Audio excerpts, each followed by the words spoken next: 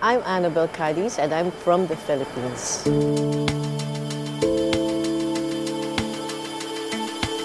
I really wanted to be an animator when I was 6 years old. Actually, I told my mom when she was going to California to bring me with her and leave me with Walt Disney so that I can make good cartoons. And by doing that, I'll probably be young forever.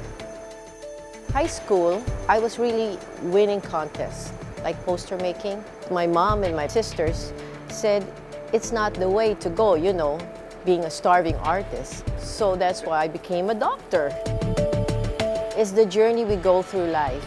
It's like it contributed to my being a good artist.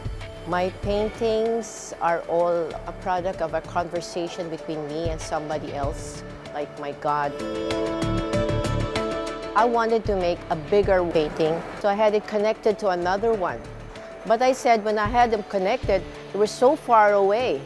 So I made the landscape that's nearer. So all of them actually are a composition of different pictures before I put them together.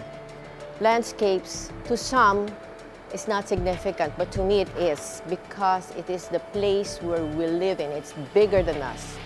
If we destroy it, what's going to happen to us? We're going to go extinct.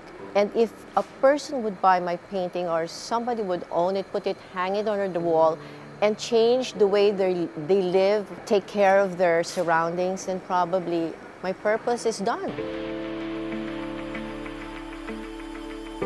I'd like to thank God for this gift. Then my family has been very supportive. If not for them, I had no chance in this. They just gave me this opportunity and I'm so grateful.